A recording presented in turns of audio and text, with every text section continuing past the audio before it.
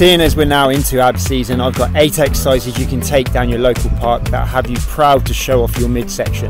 Before we get into the workout, I should say as a disclaimer that to get truly visible abs, you need to consider more factors than just ab exercises. Everybody has ab muscles, and a lot of the trick in revealing them is to make sure you've got low enough body fat percentage for them to be seen. Having a low enough body fat percentage is dependent on your activity level and your dietary intake. Check out this playlist I compiled a few months back for more of an insight on this, but this video is more about how to build and shape the abs so that when and if your body fat is low enough, you'll be sure to have enough definition to show them off with pride.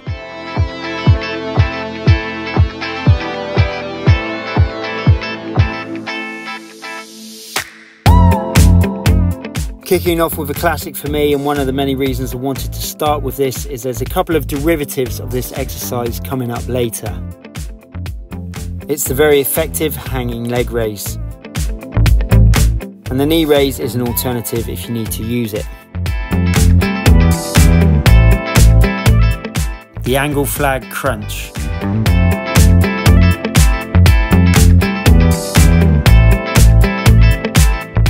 Primarily targeting the obliques. And of course it's also good training for the full human flag.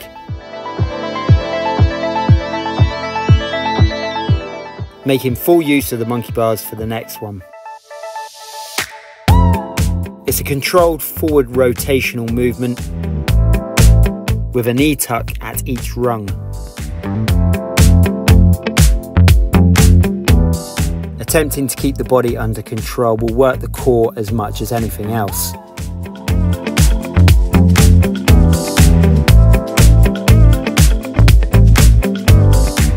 Core combined with grip strength, see how many lengths you can do for endurance training.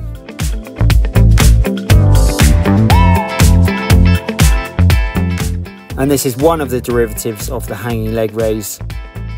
It's a knee tuck to L-sit.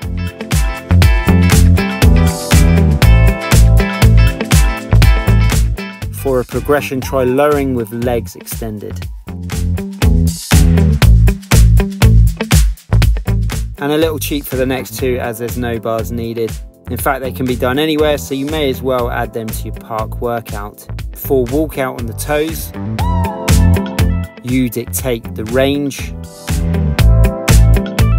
and can also be done down on the knees. And a supine knee raise or knee tuck down on the floor. One of the best no equipment needed ab exercises. And I wanted to include the full swing on the monkey bars in this workout. It's one of the best techniques to challenge the core.